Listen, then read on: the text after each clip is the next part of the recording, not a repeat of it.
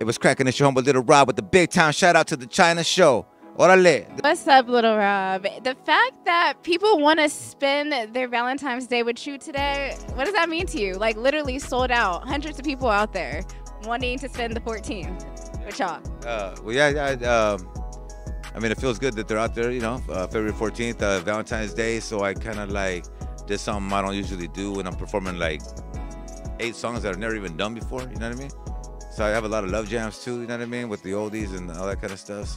So I'm doing those tonight, and it's really out of my element kind of like, but I do enjoy them. So I know they enjoy them too. So let's see what happens, you know? So yeah, so that's dope. Thank you for giving us a really unique show tonight at Garden Amp. And then I see that you have Bobby here with you. Hey. What's up? How are you? Are you ready to hit the stage? Yes.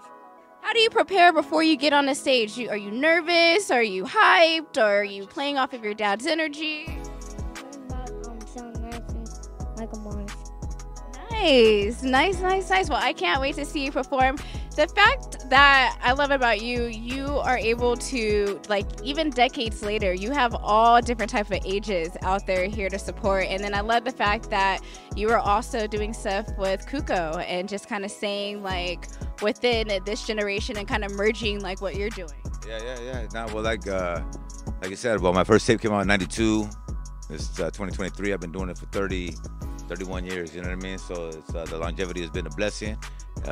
Feels good. I appreciate everything. I never expected anything from it, which makes it even better. You know what I mean? I don't expect, you know, anything from anybody in this. I've been genuine music since the get-go, and yeah, I've been 31 years. So that's 3 decades and still going. You know what I mean? And people are still lining up to come see me, and I'm gonna go out there and show them a good time. You know what I mean? Yeah, for sure. Do you have anything coming up for the rest of 2023? Anything in the future? I know you said you're performing 8 new songs that you've never performed before. Is this like a new album getting ready to drop or an EP? What's going on? They're actually like 8 old songs. Like there's one of them in there that's 27 years old. They got a lot of views on YouTube and stuff like that. So I know they want to hear some of that. Hopefully they do. I hope they do. I don't know. I'm gonna do it anyways, but we'll see what happens. But yeah, 27 years old on that one. Another one, No Soy de Ti, that was on my first album in 1997. So yeah, so there are a lot of old songs that I've done. But right now I'm working on a new album right now. We'll see what happens. Whenever it comes out, it comes out. I'm never really rushing on it. I'm not really tripping on it. But I want it to be quality over everything, you know. And you know, I got a family to make proud of, you know, and make them proud of me, and never embarrass them, right, buddy? Yeah, never embarrass them and do some stupid ass shit, you know what I'm saying? But it's all good, you know what I mean? But yeah, so I got a new album coming out. I don't know what it's called yet, but it's coming. I haven't recorded anything yet, but I got it all up in here. So there's, whenever it's ready to go, it's go time, you know? And that's about it, yeah, for sure.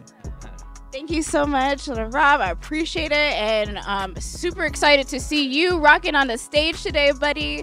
Thank you guys so much.